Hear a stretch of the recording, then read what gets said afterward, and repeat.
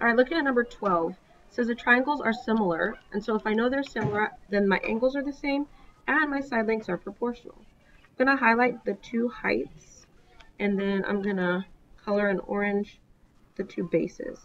What that does is that's going to help me then make my proportion. I'm ignoring these proportions that are down here.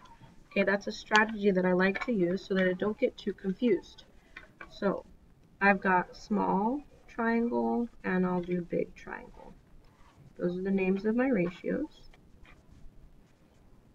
So orange small is 2.4. Yellow small is x. Orange big is 3. Yellow big is 5. So remember what we talked about in question 11, that no matter how I set it up, we still have to look for the same diagonal. Well, it's the same thing here. 3 and x are diagonal from each other. So we have to look and see if we have 3 and x diagonal. So 5 and x are diagonal here, so I'm going to say no. 5 and x are diagonal here, so that's a no.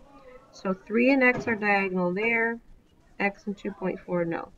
So if you use the strategy of first setting it up the way that you would set it up, and then always look to see if mine has 3 and x on the diagonal, your other answer choices that work also have to have the same thing. So answer C is for number 12.